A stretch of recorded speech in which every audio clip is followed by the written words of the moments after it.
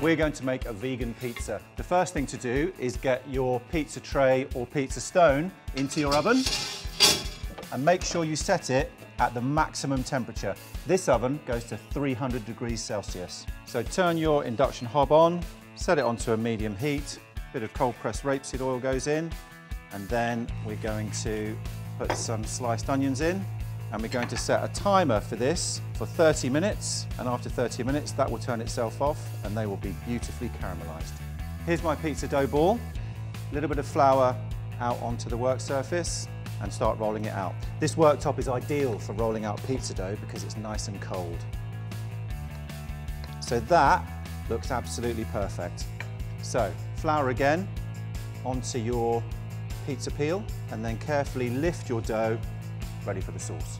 Pizza sauce couldn't be simpler. Passata, extra virgin olive oil, touch of sugar, salt, pepper, garlic, and loads of dried oregano. Put the lid on your jar and give it a really good shake. Pizza sauce done. The onions are nicely caramelized, so let's get the rest of the ingredients. Back to the fridge. I love these detachable containers. So there's a bit of rocket, 3 different types of vegan cheese. This is for later on as well.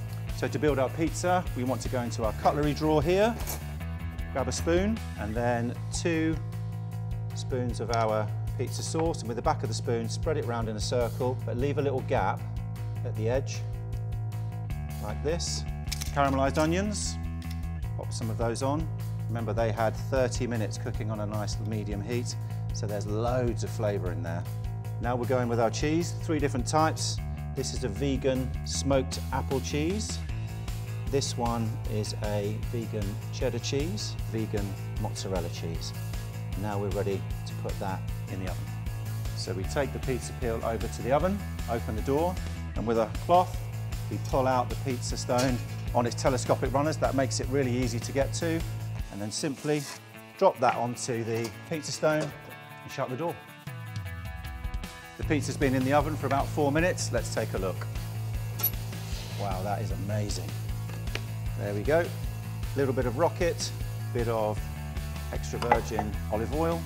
Just dress that. Pop some of those pieces onto the pizza. And then we've got one final ingredient to go on here. A vegan pizza. Wow, that is amazing.